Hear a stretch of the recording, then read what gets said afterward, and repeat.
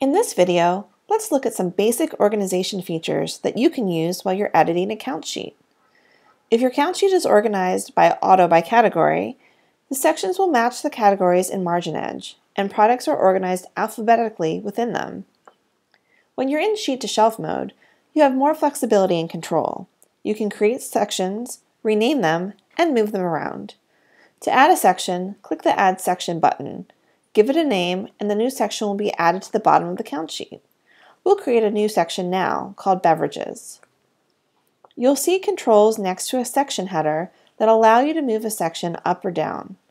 So for example, if we want to move our new beverage section up higher on the count sheet, we simply hit the up arrow, and now beverages are above the liquor section. If you want to resort the items in a section alphabetically, you can hit the A to Z button.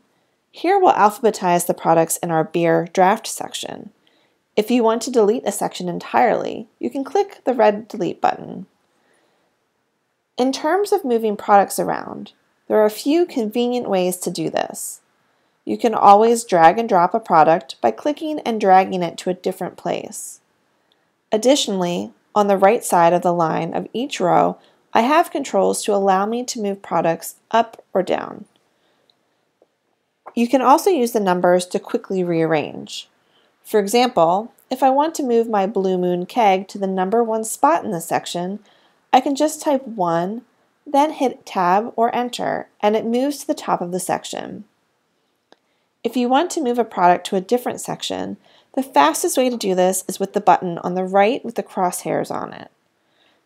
If you click on this button, you can move a product quickly to a new section. For example, here I'll click on it to move Jim Beam to the liquor section. If you want to delete an item that you don't count, simply click on the red button on the right side of the row. You'll be asked to confirm, and if you're sure, hit OK. That product will then be removed from your inventory.